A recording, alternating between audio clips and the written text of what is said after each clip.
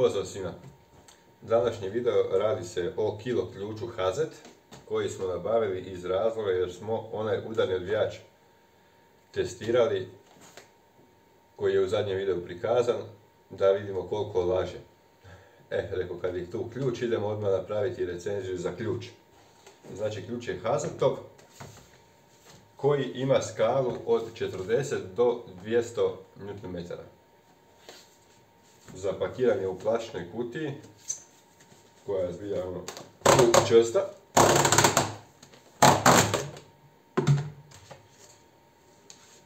I uz ključ koji je zbilja brutalan, znači tu je ta skala, smo dobili još jedan plakat na kojem se nalaze momenti pritezanja kotača na manje više svim osobnim automobilima i kombi vozilima. Što je full korisna stvar. Probao sam ovu tablicu naći na internetu, nisam je našao. Tako da budemo sad malo popričali o ključu i budemo ga istestirali. Nemamo ga s čim usporediti da vidimo da li on prikazuje dobro, ali mislim da si Hazet ne bi dozvolio da izađe ključ s trake i da pokazuje krivo, tako da po meni ključ bi trebao biti 100% mjeren. I evo, to je taj ključ. Znači preporuka je da ključ kad ostavljamo u kutiju, to jest kad ga spremamo, znači da ključ bude raspušten, da nije pod nikakvim opterećenjem. Ako znači hoćemo raditi s njim, tek onda ga opteretimo sa ručkom na željenu kilažu. Samo da se malo izoštri slika.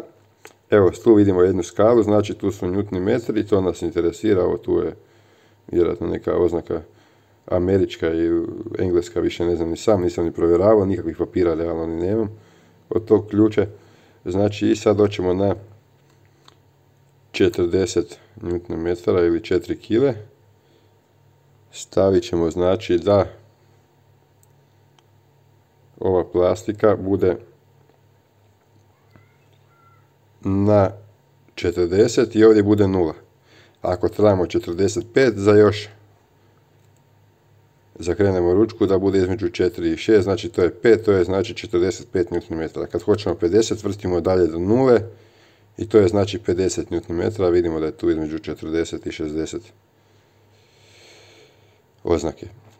To bi u principu bilo to. Ovdje još imamo kočnicu koju možemo zakočiti. Znači na željenoj kilaži zakočimo ručku i onda se ručka ne vrti nigdje. Ključ je full dobro izgleda kad je najbolje i ručka je prilično ergonomski oblikovana, lijepo leži u ruci.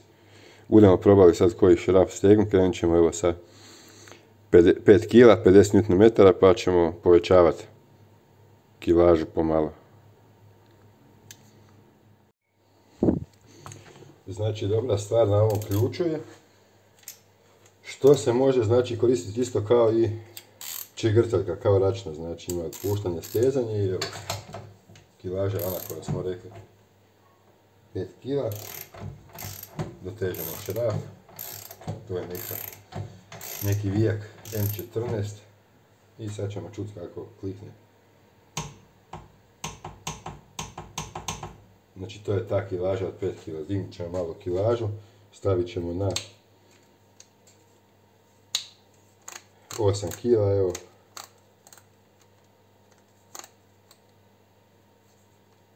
Tako je, na 8 kg zaključamo ručku.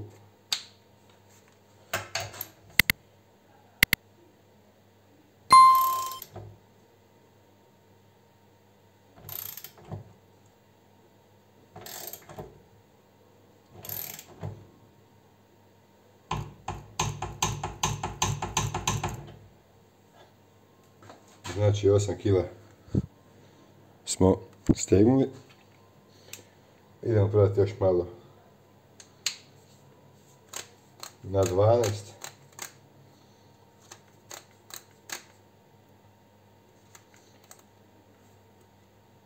Evo ga.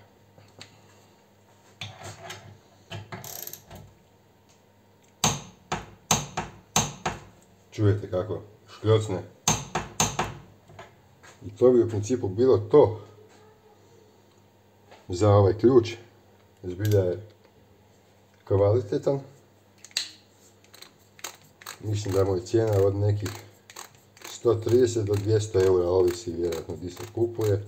Svašta sam našao na internetu, tako da ne bi znao reći točno koja je cijena. Znači, jer pustimo ga skroz i možemo ga spremiti u kutiju. To bi bilo to od ovog videa. Hvala i do gledanja.